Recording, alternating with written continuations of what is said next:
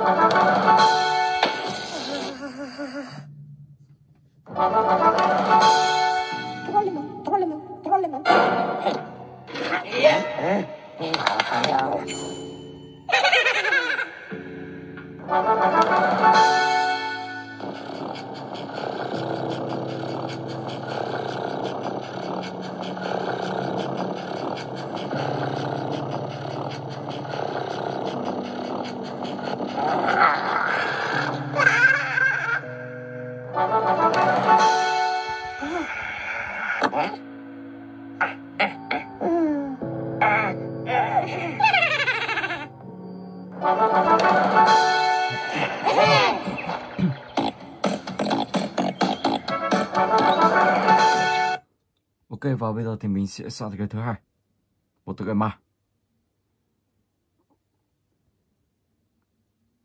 Let's go.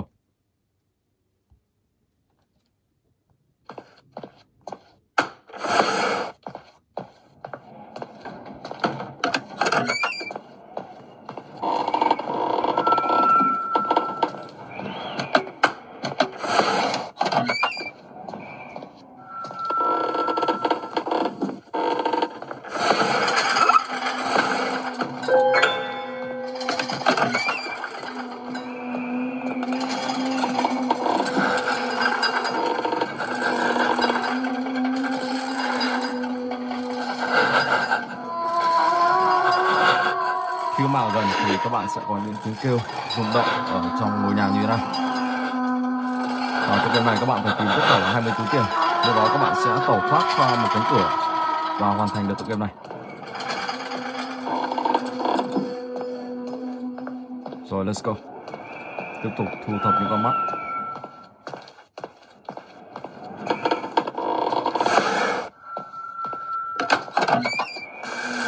Nó lại quay lại.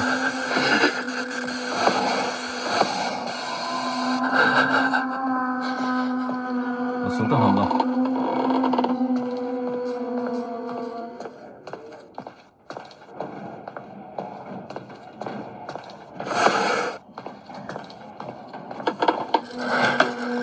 Lại lên tầng 2, tài thật.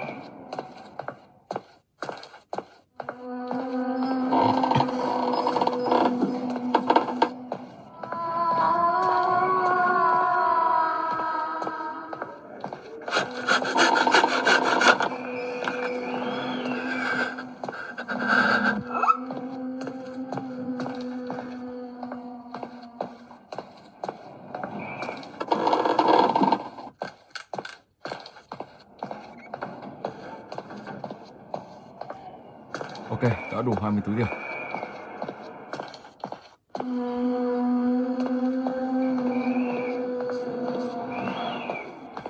Rồi, đã thành công. Và bây giờ thì mình sẽ sang tới cái thứ ba. Brand new chapter 2.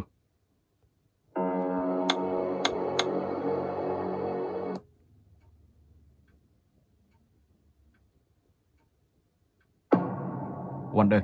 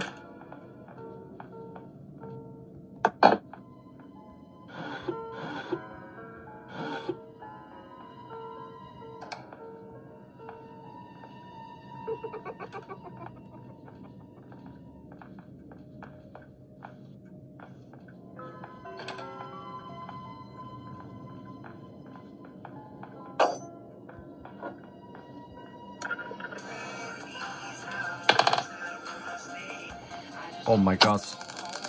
Chị đã bị vào tà bắt. Bây giờ mình sẽ gặp ông ta.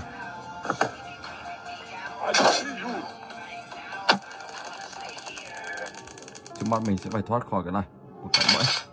Ok. Sau đó sẽ lấy chiếc chìa khóa mà ông ta đang đeo trên người.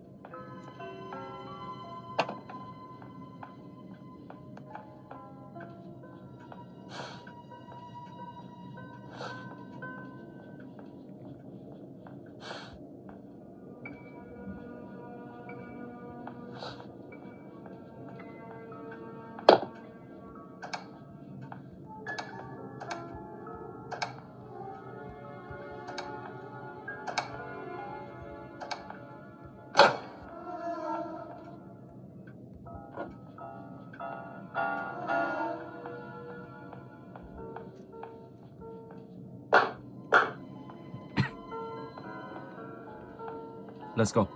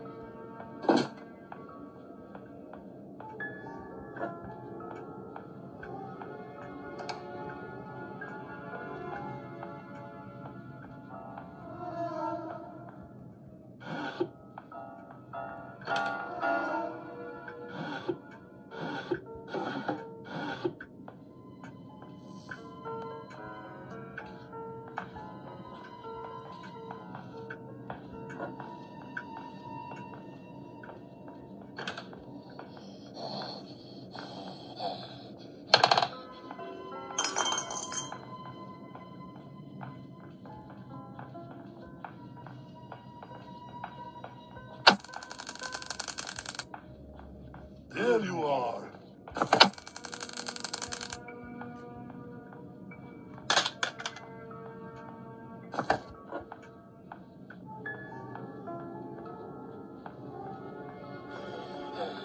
Ok, sau đó thì mình sẽ rút nước ở đây.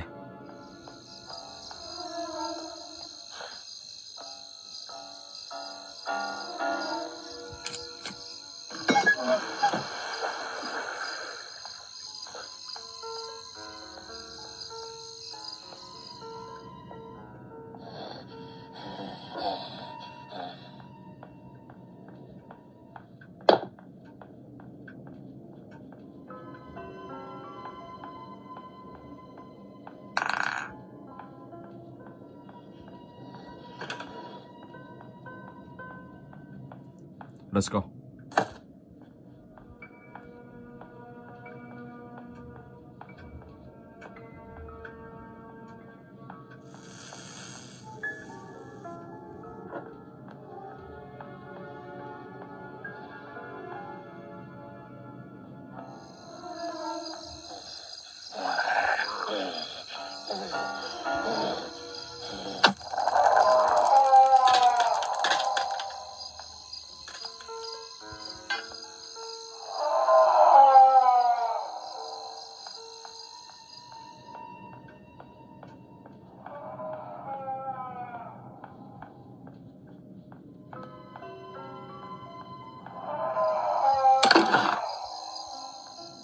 Có một thùng ở dưới tầng hầm, mình sẽ xuống dưới đó và mở ra xem có gì không.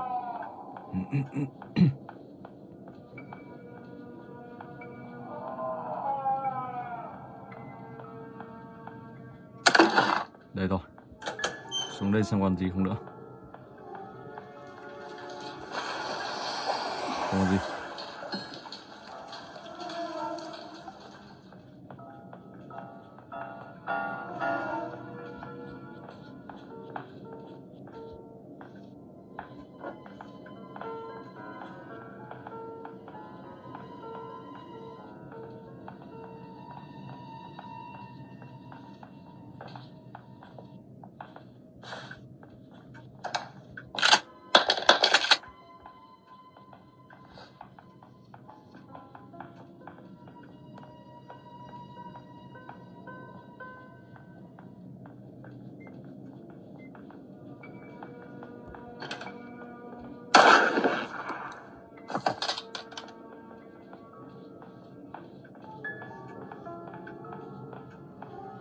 Oh my god.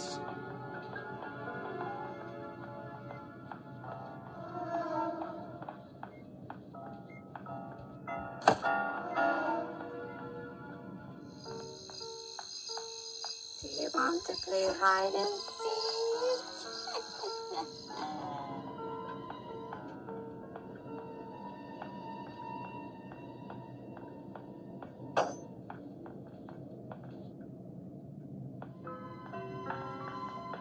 Trốn luôn đây. Ok.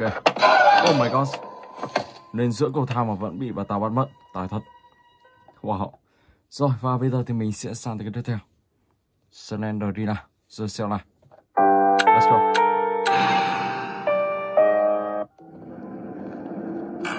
Ok, và tựa game này thì các bạn sẽ phải tìm kiếm tất cả là 8 quyển sách. Sau đó thì các bạn sẽ về vị trí ban đầu và tẩu thoát khỏi cánh cửa đằng sau. Này, không có gì. Tiếp tục đi sang bên này.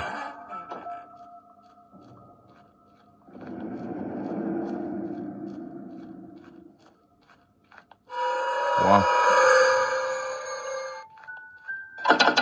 Cái cửa này thì bị khóa rồi.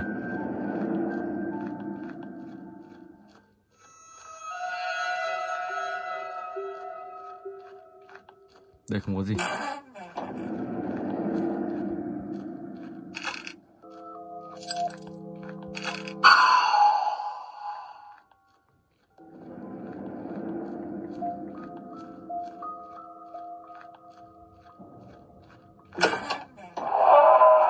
Sách thứ hai.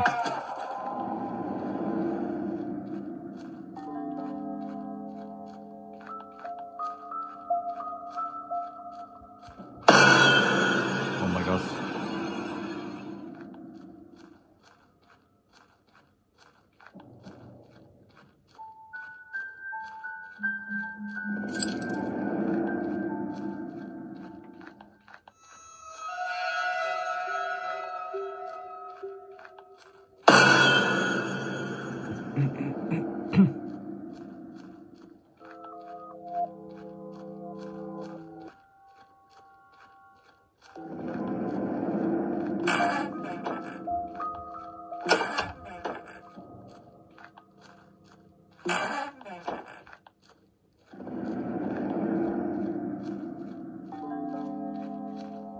Các bạn cố gắng tìm hết tất cả những căn phòng. Những căn phòng nào bị khóa thì các bạn lưu ý và nhớ để đến lúc có chìa khóa thì các bạn sẽ mở những căn phòng đó ra để tìm đủ 8 quyển sách. Sau đó thì sẽ về vị trí ban đầu và thoát ra khỏi cánh cửa ở đằng sau lưng các bạn.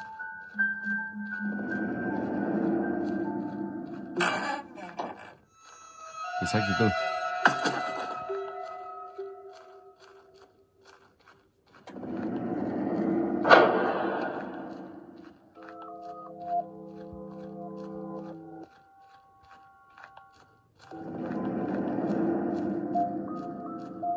Đây có thể là ngõ cụt. Chuẩn luôn. Đó, các bạn cứ đi xung quanh và tìm tất cả 8 quyển sách nha. Rồi, và bây giờ thì mình sẽ chuyển sang tới kênh tiếp theo, Slendrina 2D.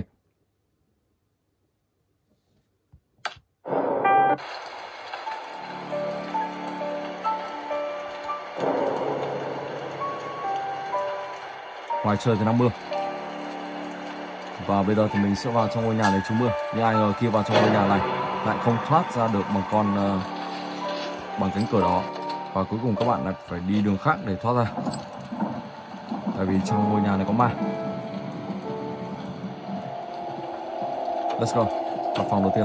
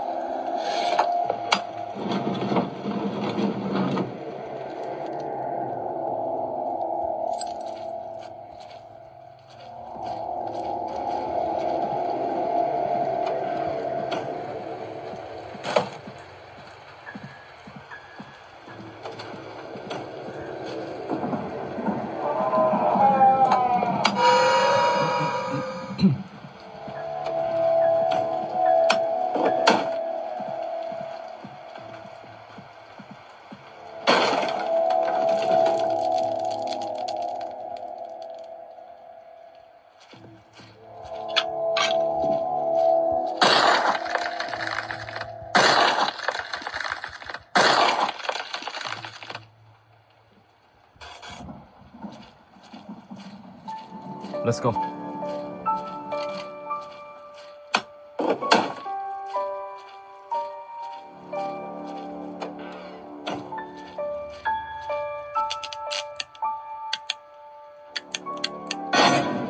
See you.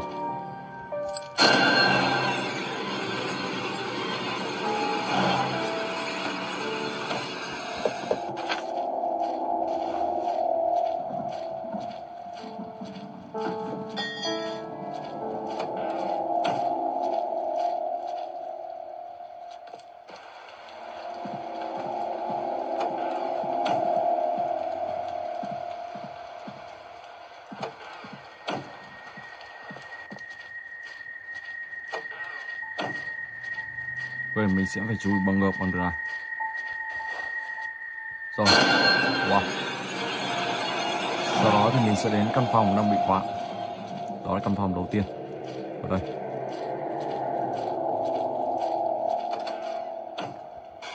Rồi. Tiếp tục quay lại vị trí cũ. 2475.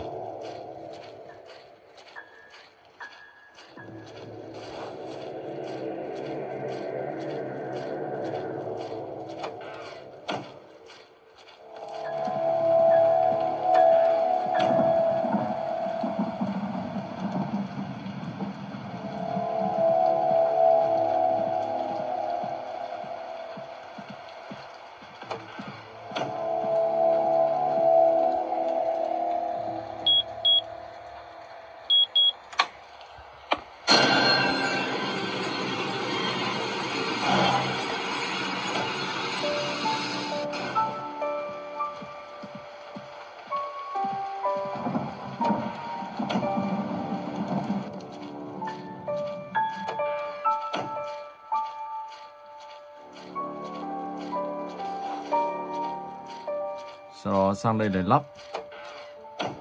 Phòng đó lắp là phòng nào nhỉ? Hình như phòng trên. Các bạn sẽ lắp đường dây điện này vào. Lúc đó thì cầu thang máy sẽ... Ok, Ok, cầu thang máy sẽ hoạt động. Sau đó thì các bạn sẽ xuống dưới tầng hầm.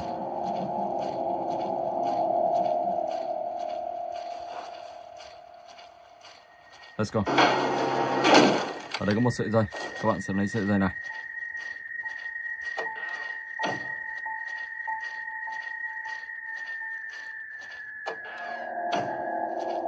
Sau đó sợi dây này lắp vào đây. Rồi, và các bạn sẽ hoạt động máy. Sau đó các bạn lại chui vào và tìm kiếm tiếp nhá. Ok, và bây giờ thì mình sẽ chuyển sang game tiếp theo, Dispatch 2.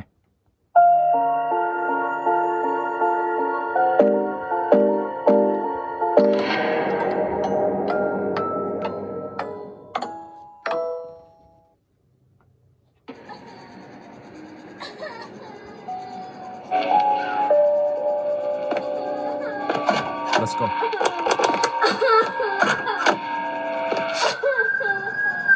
Closer person team 12 11 89. Ok.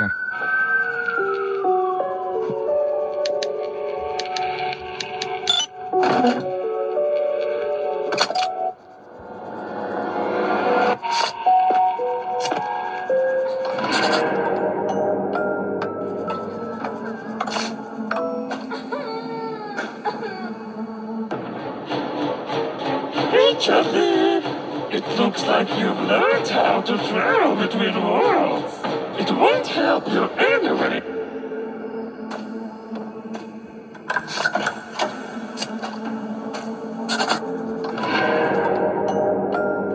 Cánh cửa giữa đây đã mở ra và mình sẽ đi vào. Sau đó các bạn sẽ nhìn thấy căn phòng này. Và bây giờ thì mình sẽ đi xuống cầu thang. Hậu.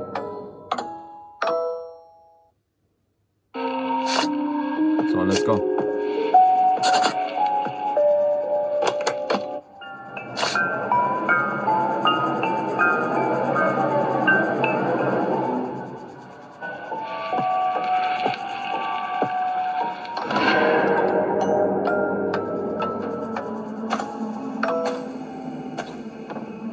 Một chiếc đèn pin. Ở đây thì các bạn sẽ được vào bên trong này.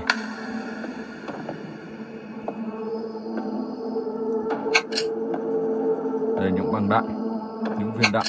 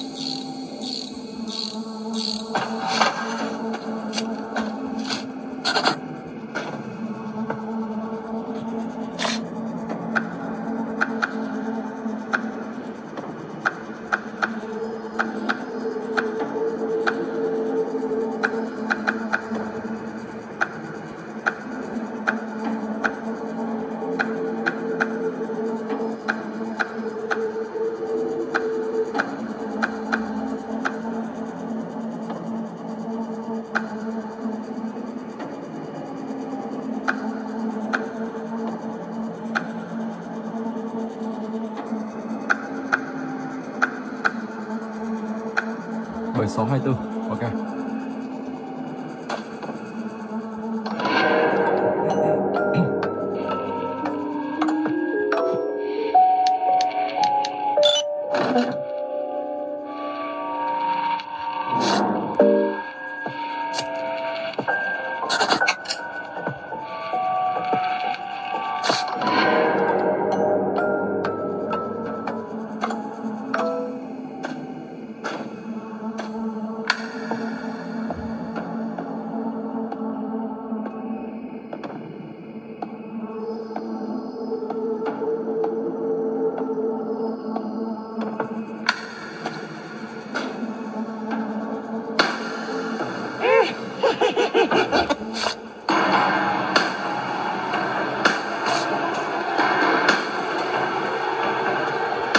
Oh my god. Wow, và ông ta đến ngay đường này, đâm ra là bị bắt. Từ đó các bạn lại phải vào vị trí cũ, xong rồi lại tiếp tục tìm tiếp. Rồi, và bây giờ thì mình sẽ chuyển sang tới game tiếp theo. New game. Yes. Đây là một tựa game bẻ khóa kinh dị. Rồi, let's go.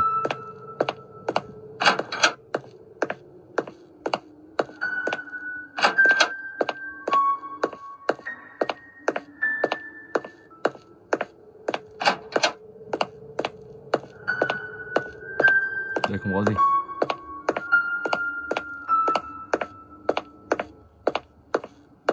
Ở đây thì các bạn phải đi tìm một chiếc chìa khóa. Có một cái lấp lánh ở đây.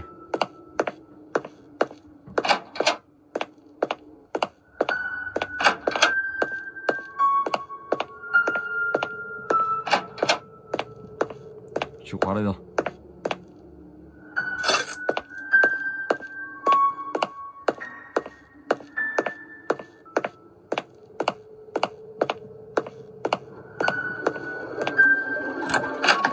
Có ai đó. Wow, may mà chạy kịp.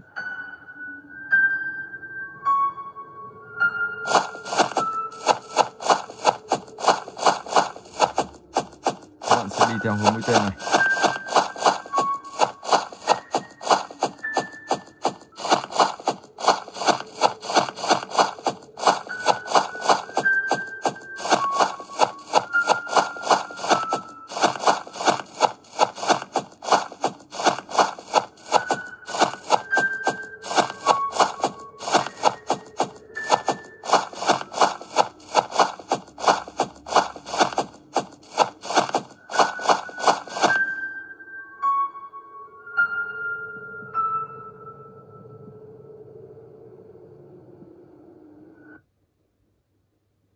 Rồi, và tiếp tục các bạn sẽ đi tìm kiếm tiếp chìa khóa tiếp theo để mở cánh cửa của bệnh viện này.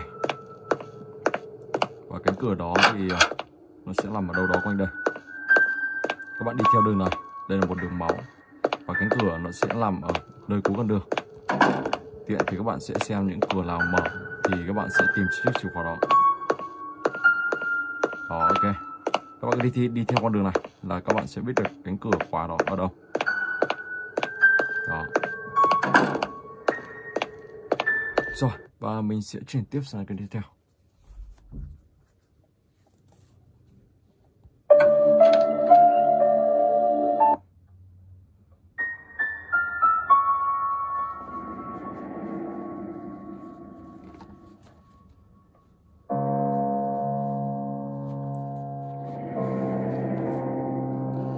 Và tựa game này thì các bạn sẽ phải tìm kiếm tất cả là 8 mẩu giấy.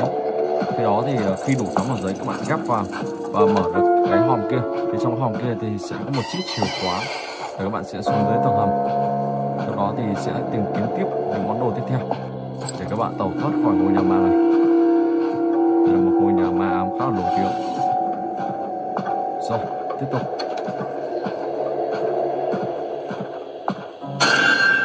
Oh my god, mẩu giấy đầu tiên.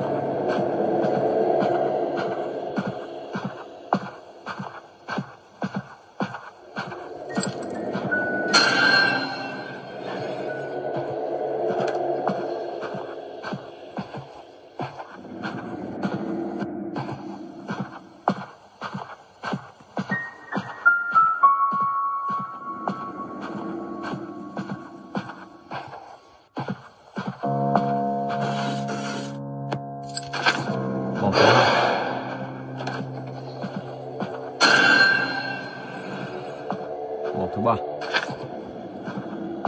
Khi tìm hết ở tầng 1, sau đó các bạn sẽ lên trên tầng 2 tìm tiếp.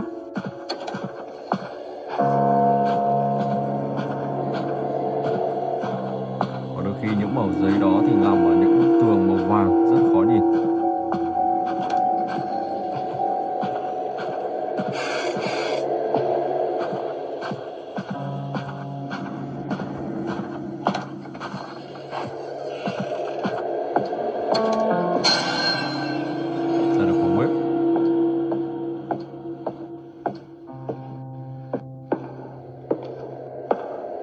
hộp thứ tư.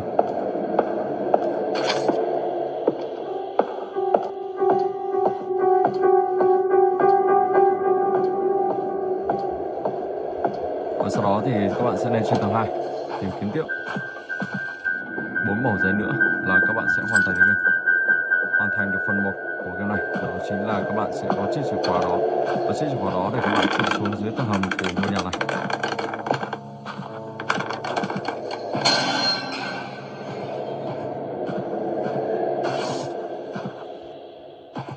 Đó, ok, tiếp tục đi tìm kiếm tiếp.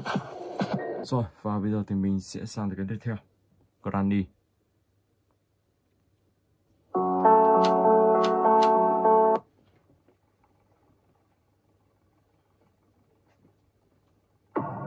One day.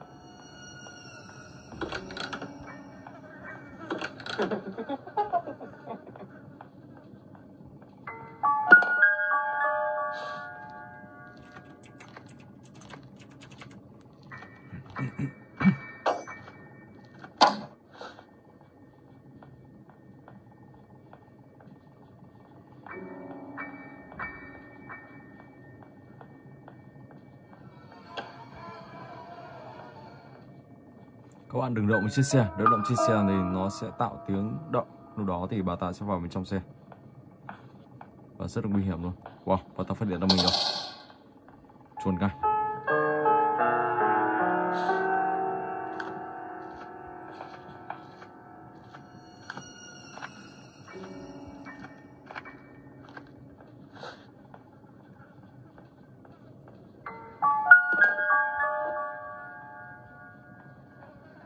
Đây vẫn chưa rồi.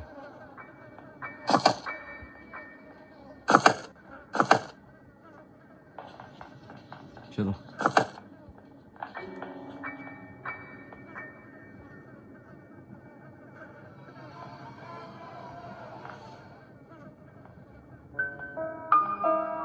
Bà ta đang gần đây.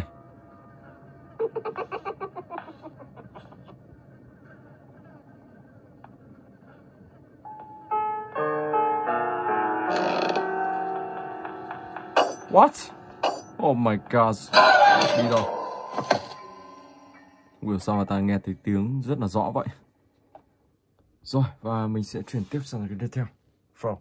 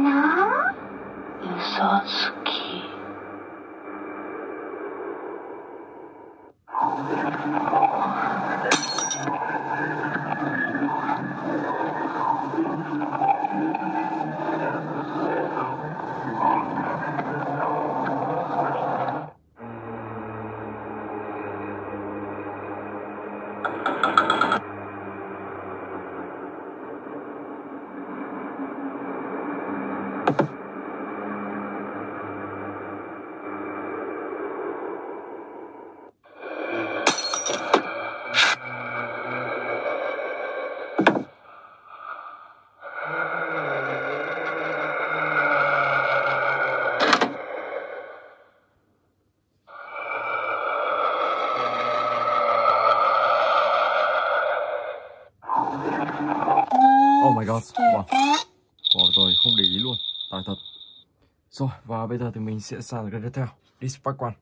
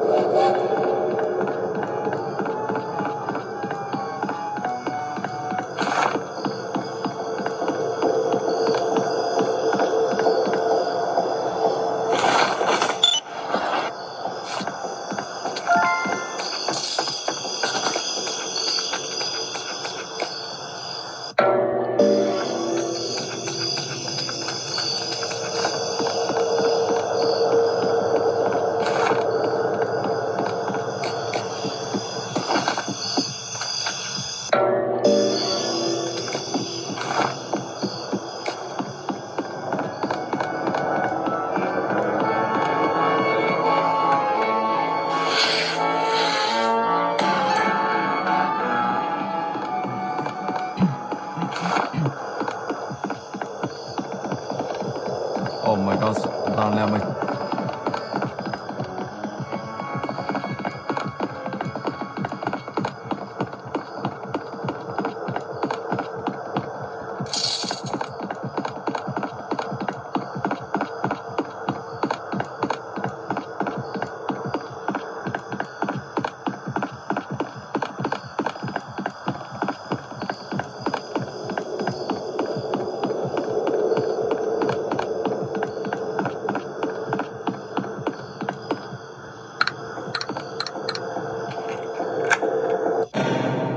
Administration, ok.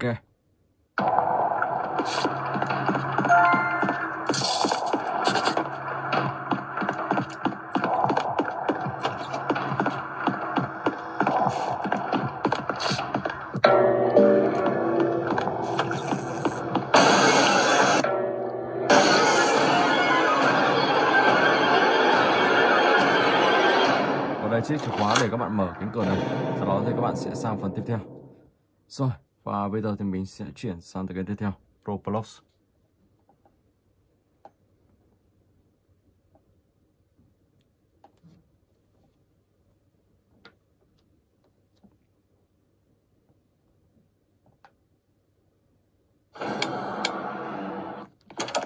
Ok. Wow.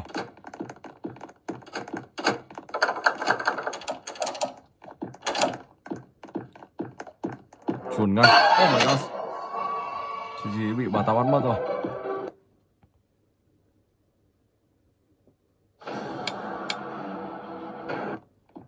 Rồi cho tờ S mà còn 2 phút bao nhiêu giây. Ở đây thì không biết đã được mở hết chìa khóa chưa. Wow.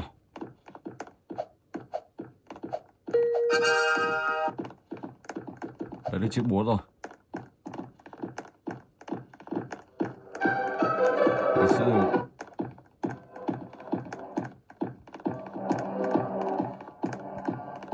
Không hiểu sao chiếc chìa khóa màu xanh vẫn ở đây.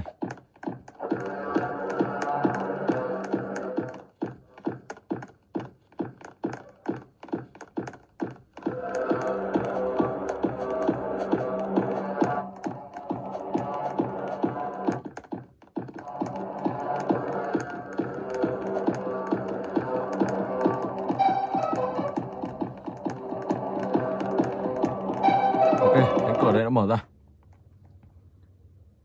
Rồi và mình xin phép dừng clip tại đây. Hẹn gặp lại các bạn trong clip tiếp theo.